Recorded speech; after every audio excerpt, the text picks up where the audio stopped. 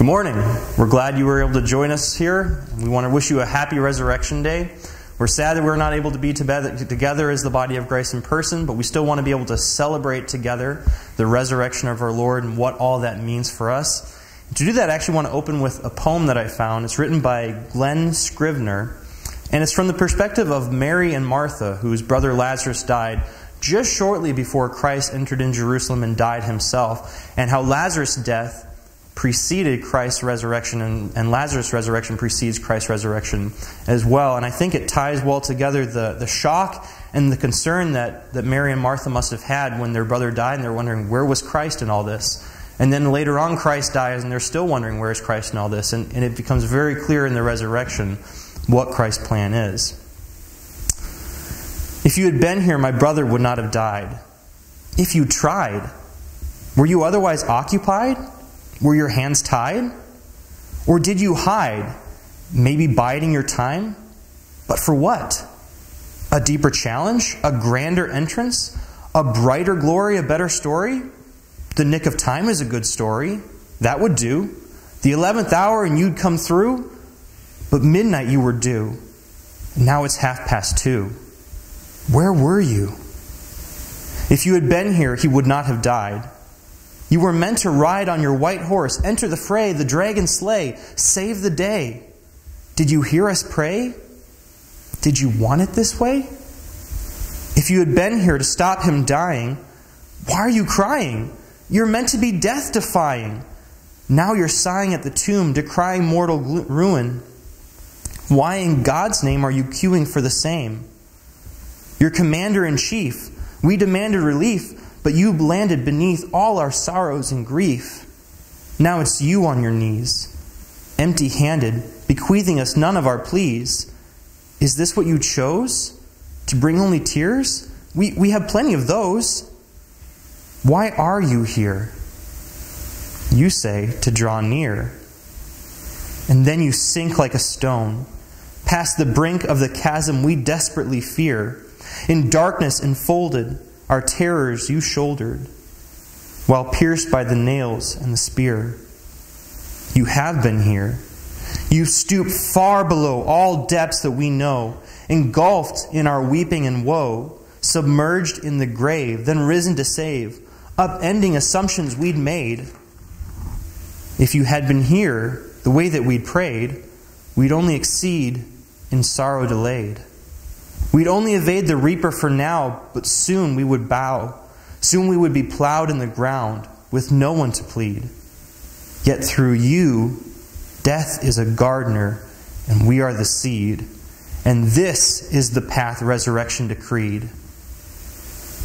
If you will be here, drawing near, that will do. For now to know you in your grace, we can face what is true. As in Adam the world dies, so in Christ all will arise.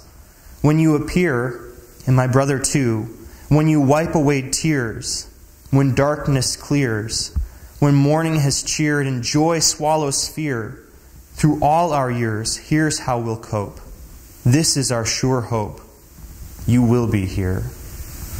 Amen. We want to celebrate that truth together this morning. What it means that Christ rose from the dead and made a way that we now can forever draw near to Him and He can draw near to us, and we will always be able to have that relationship with Him. Death is no longer the end for us. It's no longer the separation between us and God. Let's sing and celebrate that this morning. Sing with me, Behold Our God.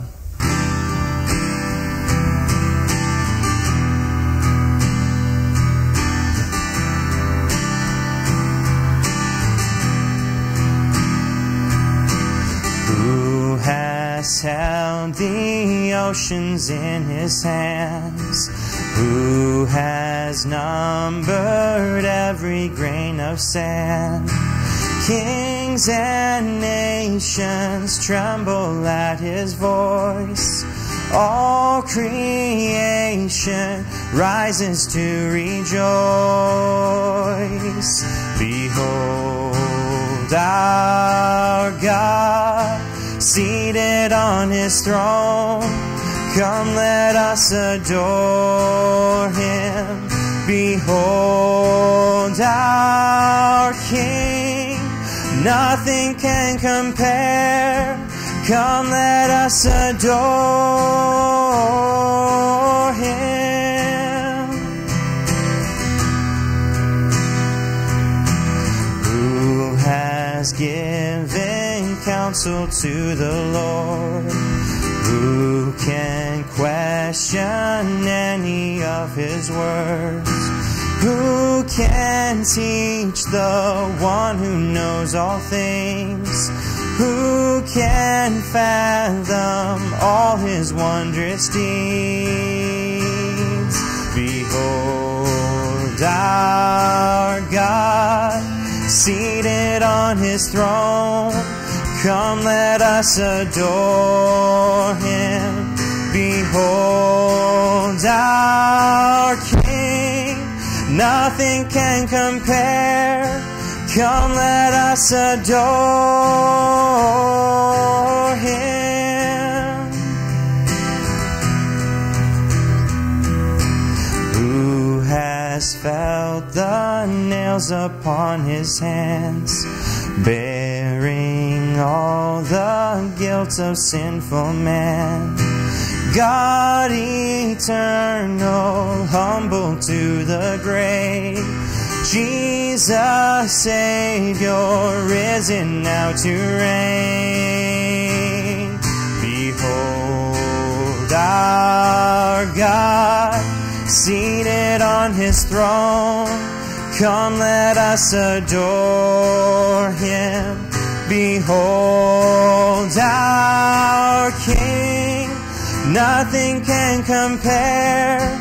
Come, let us adore Him. Amen. Let's behold our God and the wisdom of His plans this morning in this Resurrection Sunday together.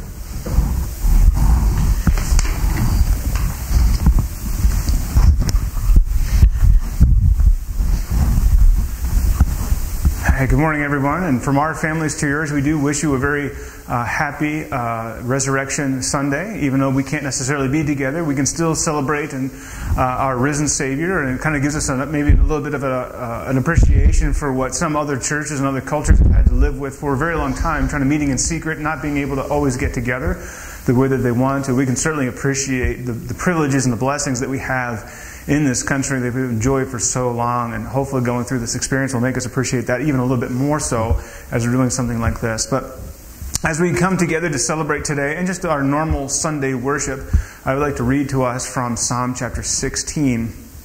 And it says this: "Preserve me, O God, for in you I take refuge. I say to the Lord, you are my Lord. I have no good apart from you. As for the saints in the land, they are excellent ones, in whom is all my delight. The sorrows of those who run after another god shall multiply. Their drink offerings of blood I will not pour out, or take their names on my lips. The Lord is my chosen portion and my cup. You hold my lot. The lines have fallen for me in pleasant places. Indeed, I have a beautiful inheritance. I bless the Lord who gives me counsel. In the night also my heart instructs me. I have set the Lord always before me, because He is at my right hand, and I shall not be shaken. Therefore my heart is glad, and my whole being rejoices.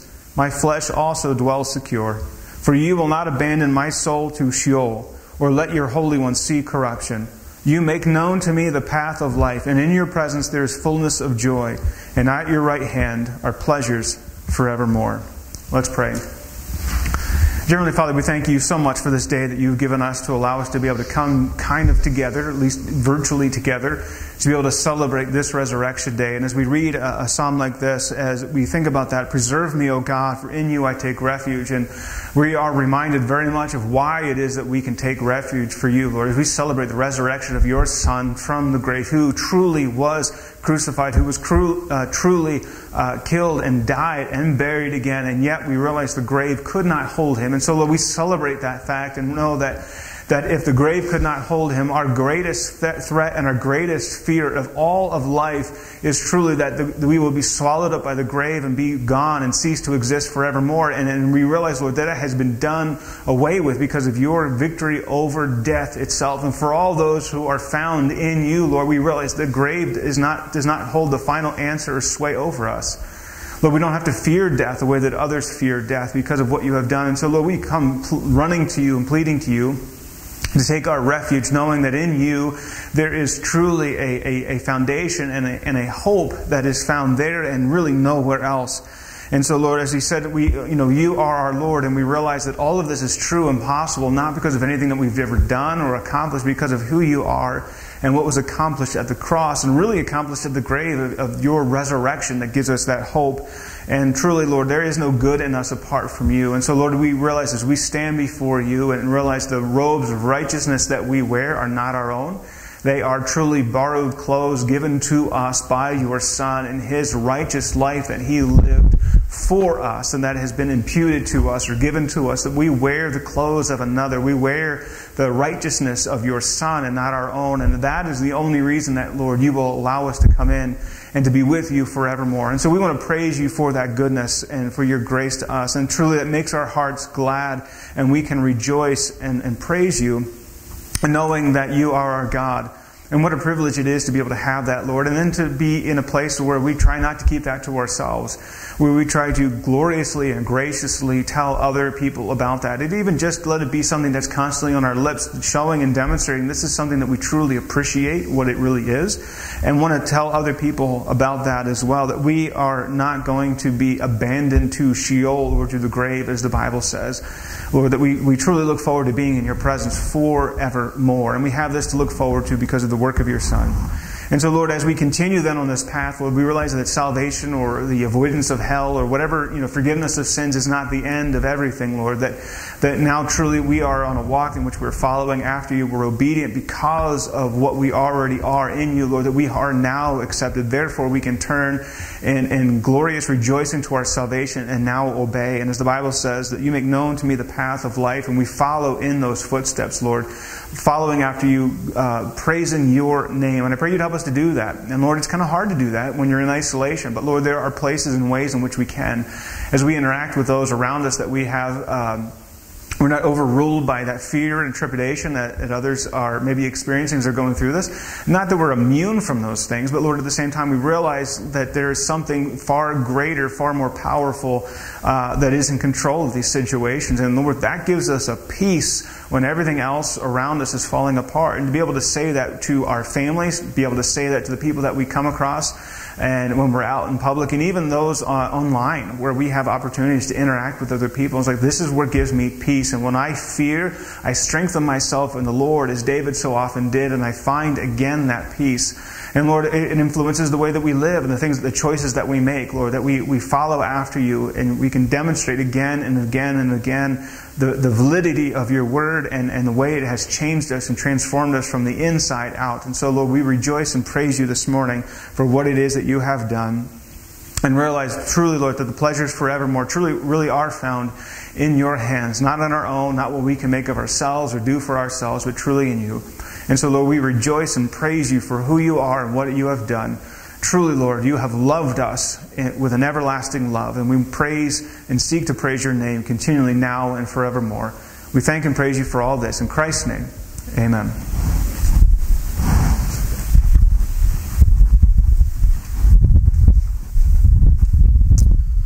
At this time, we'd like to have our missionary moment for the day.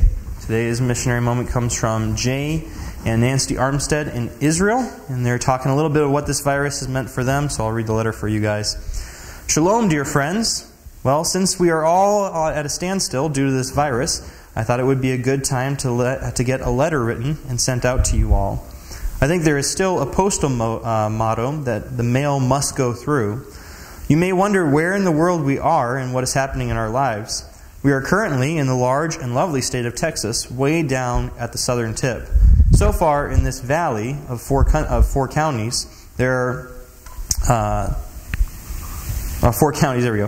There are no cases of the virus. We left California a couple weeks ago on our RV furlough adventure. We had a wonderful, encouraging meeting at a supporting church in Arizona and traveled down here to see Nancy's parents, where they winter in Bibleville. We had a couple of weeks between scheduled meetings. We had several visits planned in these 2 weeks to see friends and co-workers of ours in the South, but many of those have been put on hold as travel has been impeded. Several friends are under self-quarantine due to the travel abroad. Daily we find ourselves back at the drawing board, rerouting our mapping applications. Perhaps it is not such a bad thing, though, because when life is too busy and traveling requires all of our time, we don't find ourselves as often on our knees. We need that more than anything else these days. Please pray with us that for God's direction in our lives, every moment, every day, and for the long term, visa issues and travel back to Israel. Truly, we want God to open doors to go back to Israel, to our beloved people. This virus has all the world stopping and searching for answers to the hard questions in life that are found in Scripture. People are fearful and unsure how to respond to this crisis. We pray that God will be glorified in this crisis and will draw people to Himself. We wish we were in Israel at this time. We do not doubt the greatness of our God to save our lost friends in Israel, and we pray for His intervention in their lives. We are still waiting for information concerning a visa that has been tentatively offered to us through the Baptist village in Israel. We continue to ask the Lord to open or close doors according to His perfect will. Our eyes are upon Him. Again, if you would like for us to personally come and share our hearts, our people, and our desire for Israel with you, please contact us. Jane and Nancy Armstead, missionaries to Israel. Let's pray for them. Heavenly Father, we are thankful once again for the missionaries who are spreading the good news of your resurrection around the world this morning. We're thankful for those who are abroad and for those who are doing their best to get back overseas. We lift up the Armsteads, Father, and I'm sure they are just a really frustrating place, not just with the virus impeding their ability to visit sending churches and people that they know in the States, but also just trying to find a way to get back to the people that they've been able to witness to and minister to in Israel.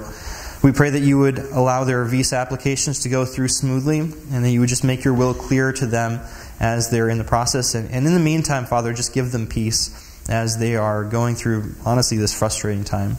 In your name we pray. Amen. At this time, we'd like to have our scripture reading for the morning. If you'll turn over with me to Romans chapter 6, verses 1 through 23. Romans chapter 6, verses 1 through 23. You know, the resurrection of Christ has a lot of implications. It doesn't just mean that we get to live the way that we want. It doesn't just mean that we are free from sin and death. It also means that we are now slaves to righteousness. And that's what Paul is talking about here in Romans chapter 6. We'll read the whole chapter together.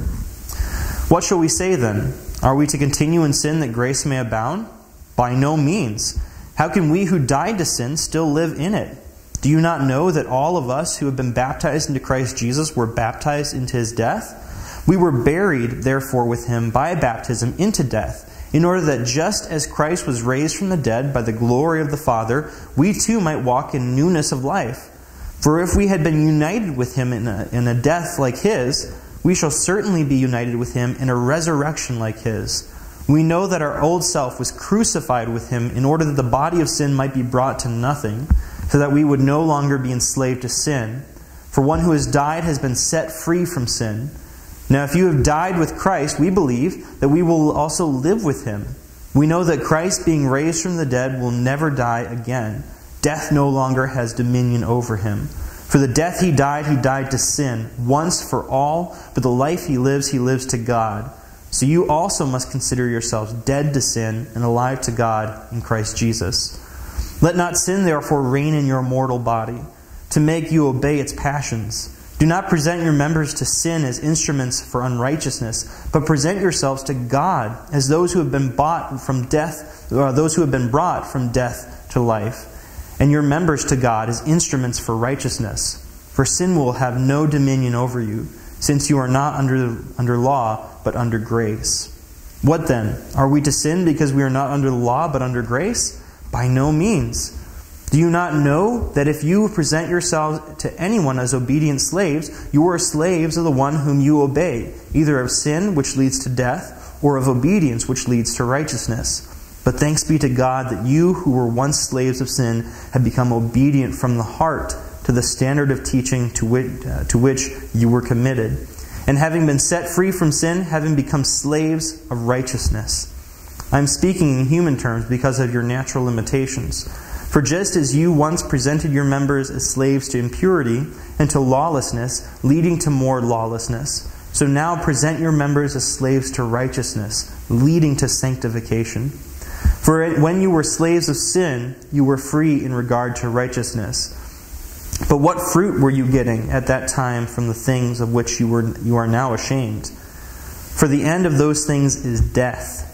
But now that you have been set free from sin, and you have become slaves of God, the fruit you get leads to sanctification, and its end, eternal life. For the wages of sin is death, but the free gift of God is eternal life in Christ Jesus our Lord.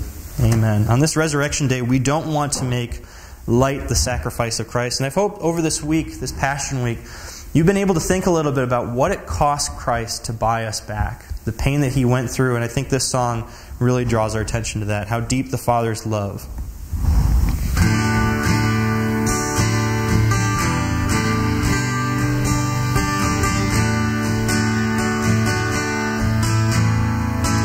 How deep the Father's love for us, how vast beyond all measure, that He should give His only Son to make a wretch's treasure.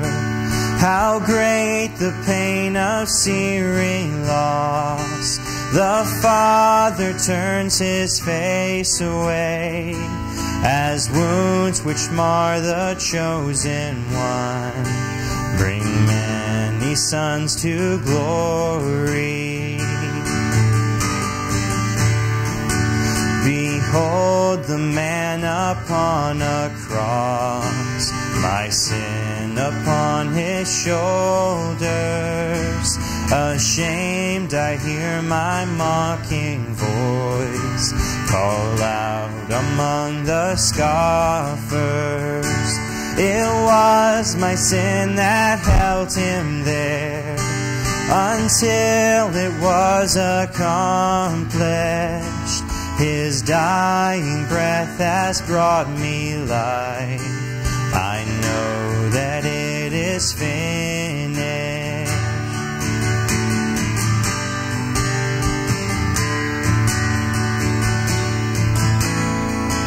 I will not boast in anything, no gifts, no power, no wisdom, but I will boast in Jesus Christ, His death and resurrection. Why should I gain from His reward? I cannot give an answer, but this I know with all my heart, His wounds have paid my ransom. And then if you'll sing with me, In Christ Alone.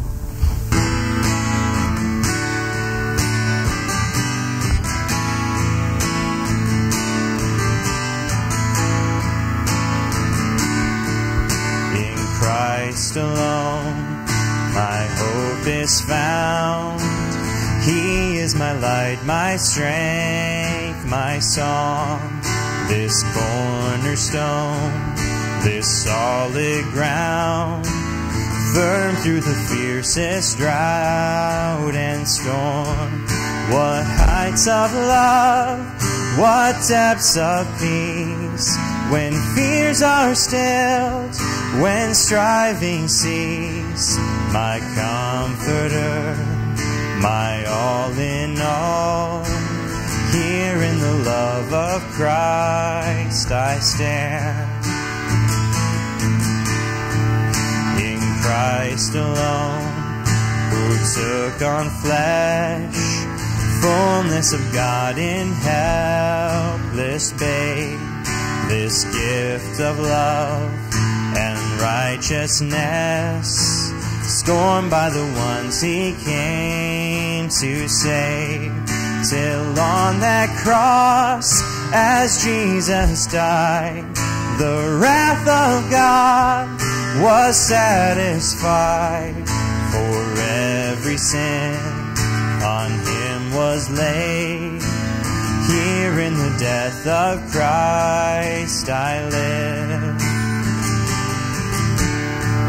There in the ground His body lay, light of the world by darkness slain. bursting forth in glorious day. Up from the grave he rose again, and as he stands in victory, sin's curse has lost its grip on me, for I am his and he is mine, bought with the precious blood of Christ.